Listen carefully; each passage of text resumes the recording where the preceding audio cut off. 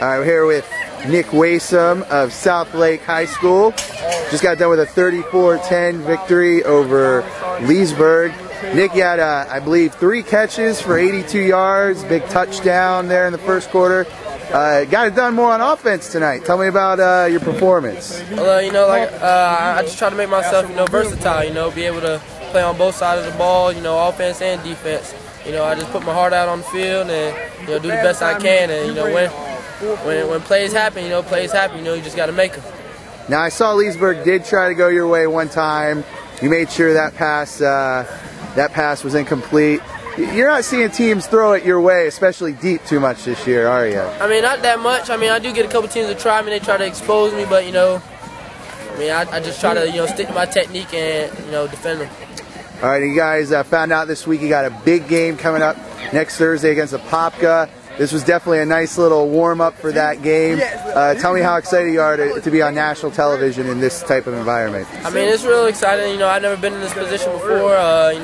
Get to play on ESPN too, but we plan on going out there, fighting hard, and playing, trying to pull up the upset. Now, you made a commitment to the Gators a few weeks ago. You've been up to a couple of games so far. Tell me what you've seen out of the Gators. I know that the offense may not be doing so well, but the secondary is definitely one area where the Gators are playing well so far this year. Yeah, definitely. The Gators doing real well on defense. I see that they're playing a lot of freshmen. They had a couple. They got Jeremy Brown. He's a sophomore, so he's doing real well. I'm thinking, by the time Janoris leaves, Jeremy takes the starting spot. And they're working all the freshmen in, so I think I should definitely have a good shot at getting some early play time. Now, I know you had a chance to camp with Valdez Showers, another guy who just committed to the Gators. Did you hear about his commitment recently? What did you think of that one? Yeah, I mean, they're both great players, Valdez Shower and the other corner. I mean, I'm happy for them. I'm glad that they're part of Gator Nation and, just plan on meeting up with them, in one of the games and, just building a relationship and becoming better teammates.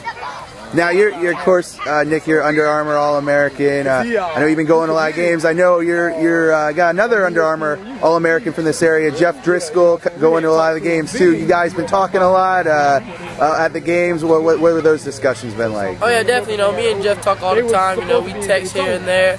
We see each other at the games. We talk about our Friday nights, and it's just good chemistry. Me and him have good chemistry. He's real cool. He's down to earth. I feel me and him have a good relationship. I'm glad to be a part of the Gator Nation with him. But I do have to ask, you guys both wear number 6. Anything been decided there? You guys got like flip a coin or something for that? Well, I mean, I think they do have a number 6 on defense. They have DeAndre Thompson on offense. I mean, DeAndre Thompson probably will leave next year. He'll probably get number 6 on offense. But